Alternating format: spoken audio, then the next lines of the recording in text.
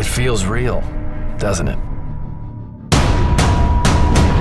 The sand on your skin, the taste in your mouth. You are no longer death row inmates. You are contestants on the greatest game show in the world, the Jurassic Games.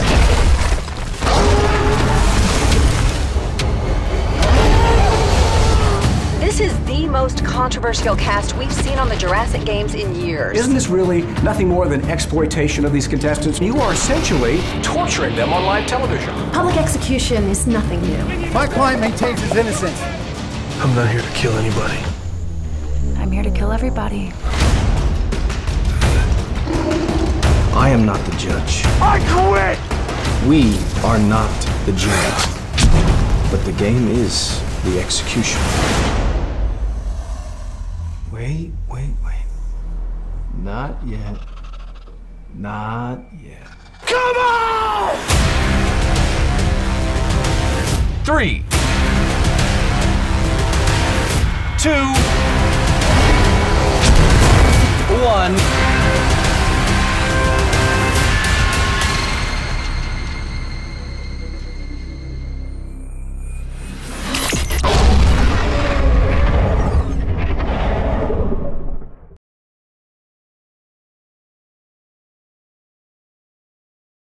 But yeah, thanks for calling, man. How you doing? I'm doing great. Watched Jurassic Games on Sunday and was very surprised, in a good way. Because you never know. You get so many screeners a week, and you suffer through a lot of them. And then when you get one that you're actually really happy to watch, that just made my weekend. So yeah. Oh, cool, man. Thank you. Fantastic movie, and like I told Katie a few minutes ago, I was surprised also with her performance. It was very chilling and terrifying. So, well, I'm so happy that you think that. I'm really glad that Katie's performance stood out to you, because I think she's a good little actress, and I think she did a great job of making that character just seem kind of, we purposely didn't really give her a lot of backstory because we just wanted her to be crazy. And we didn't want to spend a lot of time trying. We thought maybe it'd be more fun if we didn't really reveal what the mystery was with that character, or who she was, or what happened. And I think Katie did a great job of sort of, making that character fun to watch. Even like you didn't need to know what her backstory was. She was just crazy, Yeah, it probably would have ruined it if you knew too much about her motivation or her backstory, because just letting her just kill just because she wants to kill, she's got no qualms about it. There's no redeeming factor. It was. Yeah, you don't get that too often. Especially, you don't get that very often with a female in the lead. It's unheard of, because usually they try to soften it a little bit. But there, you just gave her hard-edged all the way through. Nothing to say, well, maybe I don't hate her. Yeah, she was kind of the Ty Tucker. We just wanted from the very beginning to have that character be as opposite from the hero as possible. And I thought that she did a great job. And I thought Adam and her both had good chemistry. Adam Hampton, the guy who played the other guy, I thought they both had really good chemistry and worked pretty good. Mm-hmm. One of the things that we had a difficulty with, or just tried to figure out how to do convincingly, was to make it any way believable that she could actually beat him up, or hurt him in any way. So we just made sure that he was either kind of like taken by surprise or injured or whatever when he was fighting her. So it was more of an even match physically. Well, that, and he also has a little bit of wariness about hurting others through a good part of that film. Exactly. And she is just so relentless. It's definitely believable. She doesn't care about getting hurt. She just wants to eliminate whoever indiscriminately. Yeah. How did the idea for Jurassic Games come about?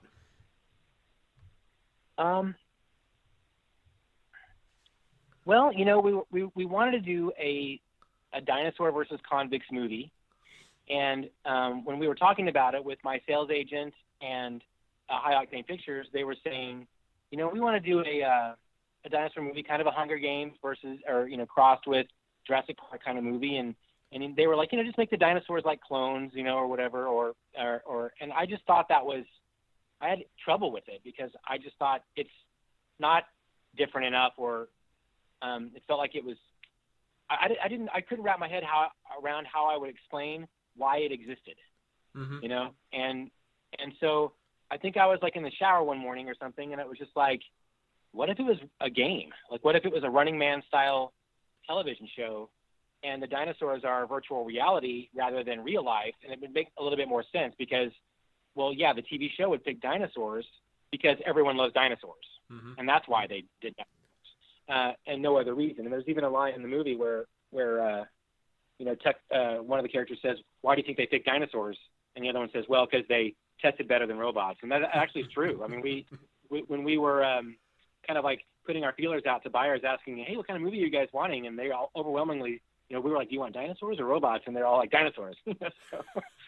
So it kind of came about kind of like, you know, trying to make a movie that would be appealing to international audiences and but then sort of adding all these things that we knew people liked, kind of this kitchen sink approach of just like trying to put everything in, you know. It's kind of fun. And we deliberately did that. And just to see, you know, it's kind of like some people are like, yeah, throw it against the wall and see what sticks. I think we just threw everything against the wall and everything stuck.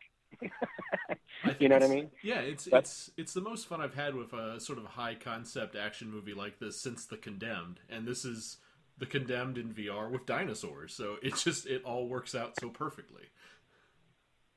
Thanks. You know, one of the things that it was challenging to do when writing it was to try to make it. I thought it was a really interesting challenge to write because there was 3 different perspectives you could tell the story from, that like inside the game, and then the perspective of like, you know, where the host is inside the control room, and then the perspective of people like at home or at a bar or whatever watching. And so that was interesting because you could almost show any scene from any of those perspectives. So that was a challenge. I thought when I was writing it that it could be potentially hard to follow. But I was pleasantly surprised when I saw the first cut of it, and I was like, oh, you know, actually, I think it just kind of keeps it interesting, you know, to keep moving back and forth between these different perspectives of the story.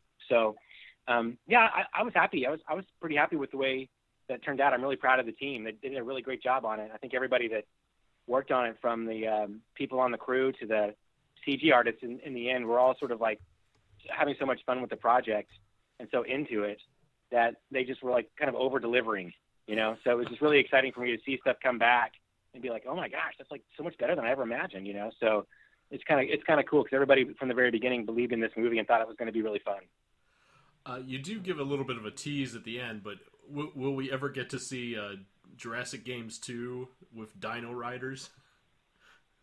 Man, everyone is asking me that, and if there's enough interest, I have no doubt that those guys would want to make our investors would want to make another Jurassic Games movie. And, you know, so far with the reception we've been getting and like people asking me if there's going to be a sequel, it's already got my wheels spinning, and I'm already thinking of like, oh, I know exactly how I'd open up the next movie, and, you know, what kind of power-ups the dinosaurs would have, and what kind of video games I would rip from, you know, to, you know, do all kinds of cool things, like take more advantage of them being inside of a virtual world where anything can happen. So yeah, absolutely. I mean, I can't guarantee, but I would love to make a Jurassic Games sequel. I think the story would be easy to continue, you know, because it's kind of episodic, like it would just be the next, kind of like the next year's version of Jurassic Games with, you know, upgrades, you know. Is it difficult to write for something that contains this morally gray area where they're already convicted or they're already sentenced to death, and you're just killing them but profiteering off of it? Was that difficult to try to show, like, that balance between those that would be pro and those that would be against? Well, I thought that was the fun part of it, because you're not as the people watching the movie, maybe you're not sure who you're supposed to root for. You know, maybe the real bad guys are the people running the show, you know.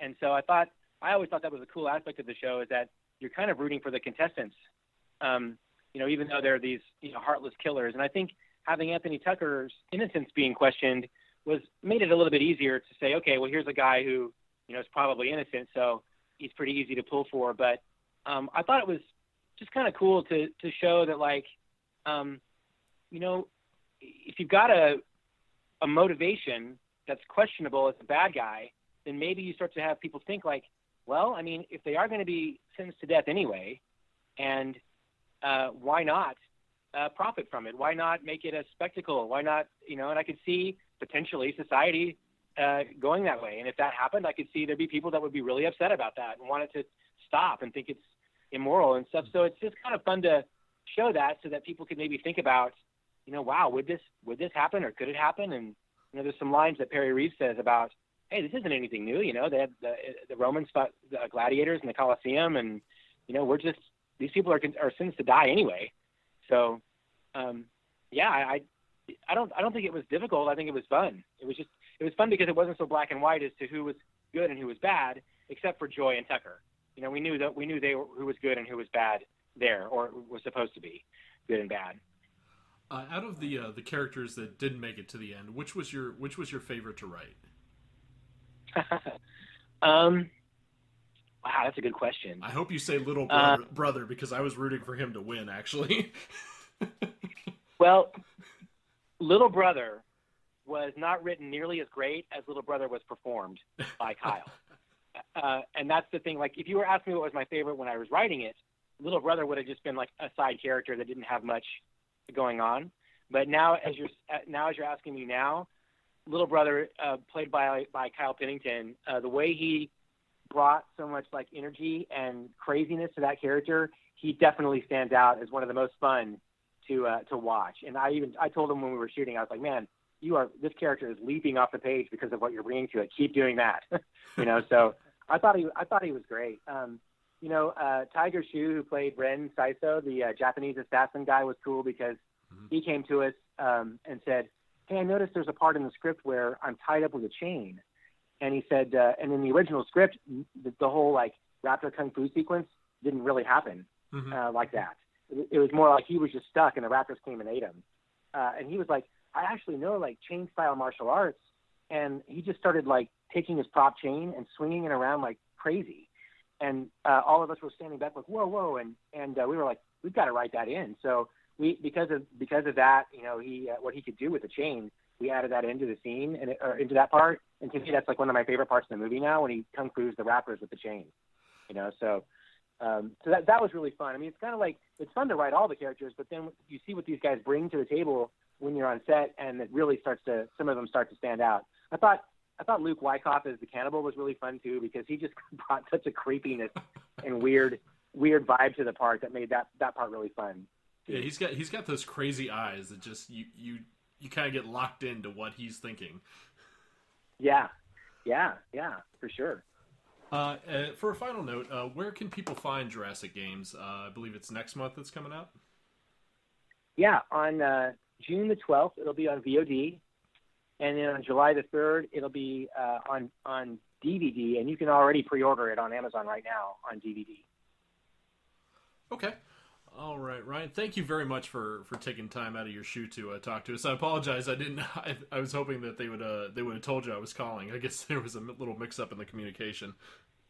No, no need to apologize at all. It actually worked out perfectly because I'm on a break, and I saw the number, and I was like, Florida, and so it worked out just perfect. So, it's kind of weird being an industry guy that lives like all the way down there, because no one ever picks up a call when they see it's not a LA number. Well, I live in Oklahoma, so yeah. Oh, really? I mean, so we're in Oklahoma. But yeah, the whole movie was shot completely in Oklahoma with like the desert and the forest and everything. That's all locations here, which is pretty cool. So, oh, nice. Yeah. So yeah, thanks, man. I appreciate the time for the interview, and I'm glad you liked the movie. I'm really proud of it. As far as it's getting a really great response, and it just makes me really happy for my team because everybody worked so hard on it. So thank you. Yeah, you did an excellent job. I really enjoyed it, and that's usually it takes a lot nowadays having to watch like 5 movies a day. So thank you very much for keeping me sane. You're welcome, man. Thank you so much. Thank you, Ryan. You have a good one.